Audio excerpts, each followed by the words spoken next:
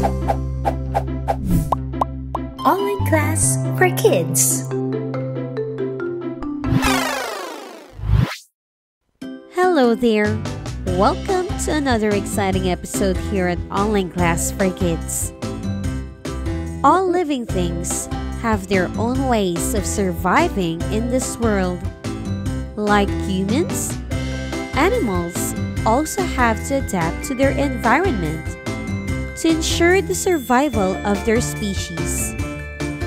Together, we are going to learn about how animals adapt.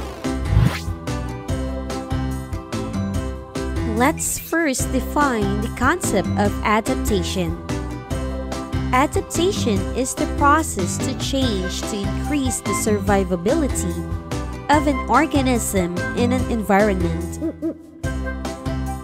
These changes occur varyingly. It can take a short time or a long time. Generally, adaptations can be physical, physiological, or behavioral.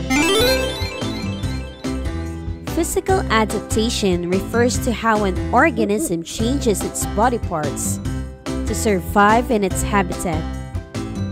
Animals in colder regions, like polar bears, often have thicker fur to help them keep warm. Even teeth change shape to aid with eating, depending on the organism's diet. Physiological adaptation refers to a change in an animal's internal bodily functions to increase survivability in a habitat. For example, snakes produce venom to ward off predators and catch prey.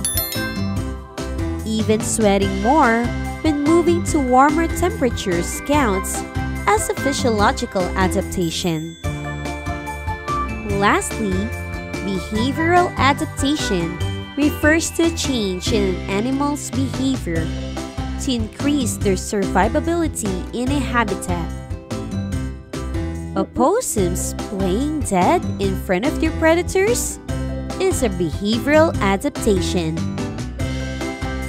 These types of animal adaptations can be further specified into camouflage, hibernation, mimicry, or migration.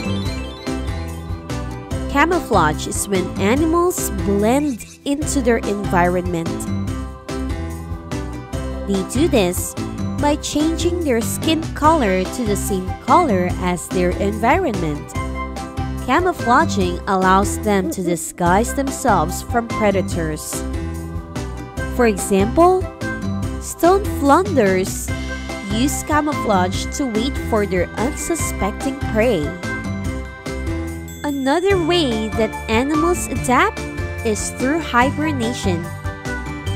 Hibernation is when animals slow down their heart rates and metabolism to conserve energy and survive the winter without much food. Bears are the biggest hibernators in the animal kingdom. Due to their large size, they can hibernate for months at a time. Mimicry is another way that animals adapt. Mimicry is when one species imitates or resembles another to have a survival advantage. For example, hoverflies mimic a wasp to convince its predators that they can sting, even though they do not. And finally, migration. Migration is the movement of an animal from one place to another during a particular season. Animals migrate to find food or shelter. Some animals, such as birds, migrate in groups. They can even migrate halfway across the world to find shelter in warmer climates.